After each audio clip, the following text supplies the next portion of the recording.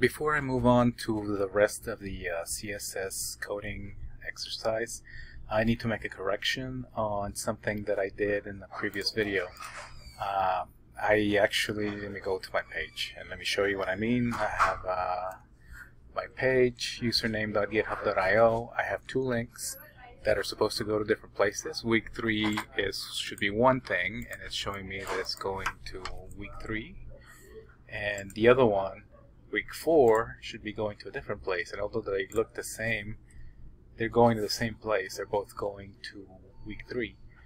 And what happened was that in my haste to make copies of everything that I was working with, in my index, when I copied the top link to match, or rather match these two links to have the same type of code, I didn't change the code. I changed the text that accompanies the code, but not the code itself.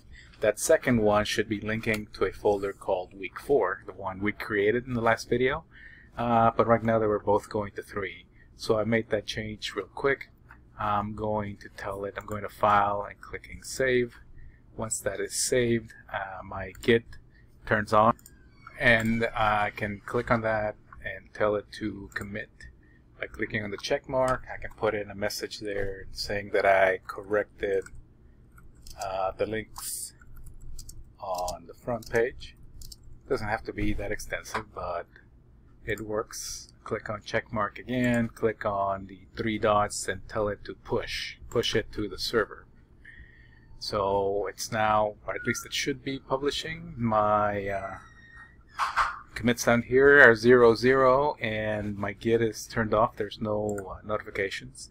My files are saved, the changes remain, and in a little bit I should be able to go to these links. Right now they're still both linking to week 3, but like I said, GitHub's not the fastest server, but it'll get there eventually. And I'm hoping, I'm gonna hang on for another 10 seconds, and I'll keep on talking to see if anything changes.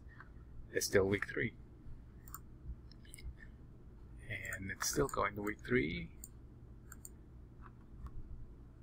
I'll reload it another time, and it looks like, okay, week 4 is there now. So although it's the same page, it's now going to week 4. That's what it's supposed to be doing.